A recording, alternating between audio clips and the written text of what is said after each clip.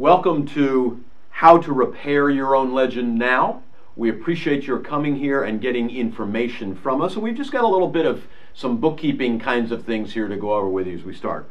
We're going to cover the 4 areas of this that we feel are really important. We call that assess, correct, make over, and monitor.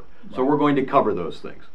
We would like you there on the webinar, you can type in questions to us. You can see that right there on your screen right now.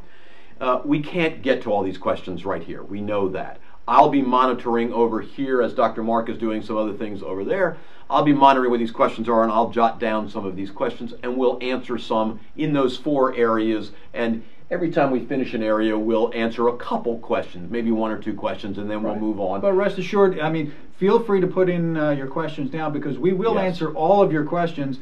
It's just that the ones we can't get to during the webinar itself, we're going to send you back by email. Right, we'll email you. And if you send us a really awesome question, we may actually create a whole podcast about it separately afterwards, because we love to answer questions. Okay.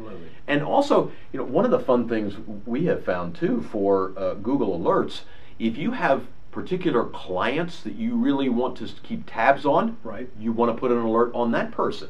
Maybe you want to send a congratulatory note that something just happened. They just received a promotion, or something just happened in Talk their about business. looking good for your highest client, to be monitoring them, and the minute they got something, you're immediately, I mean, how good is that going to make that person feel? How impressed are they going to be that you're paying that much attention to their career?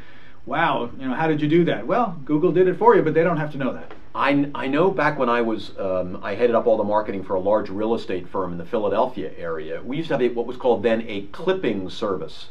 And there were certain newspapers and magazines, and you had to pay to have them searching those, and then how many clips they would give you. Well, Google now does all this stuff for free, so that you can find out what's going on about you, what's going on about all the people that you care about, so that you can stay up on that. And your competitors. What are your competitors? So only the people you want to impress. What else are they doing so that you know?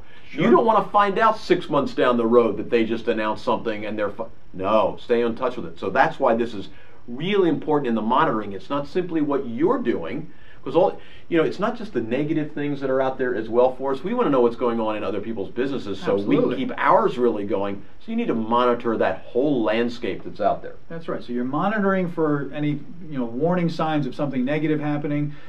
You're monitoring to make sure your positive content that you're generating is doing its job and getting out there. You're monitoring to collect information that you're going to create content about, and you're monitoring to do market research or competitor research or client research, so that you can use that to again, do a different kind of marketing. And we indicate right here again, this is on the inside page from repairyourownlegendnow.com, so that once you've logged in there, you're then going to be taken to this page. And one of the things here that we talk about is, if you fall below 80% of the coverage on page 1 for your particular keyword terms, you want to start increasing some more of your activity and putting out good information about it.